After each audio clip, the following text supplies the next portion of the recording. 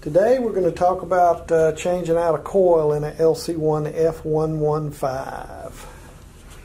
Coil is over on the right hand side in the back. Coil part number is on the coil.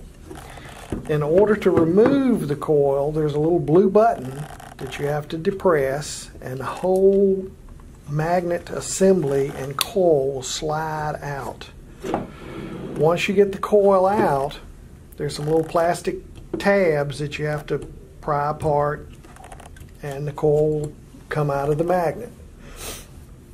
Replacing it, you just reverse the process. Be sure that you put the tabs back in. Be sure that you don't damage or lose any of them because they're not repair parts. Then you've got some little feet on the bottom here that you have to put into a slot, and it will just slide right back in there. And when you get it almost in, you're going to have to be sure to push the blue button down because you don't want to break that off. And that's it. I mean, you're done.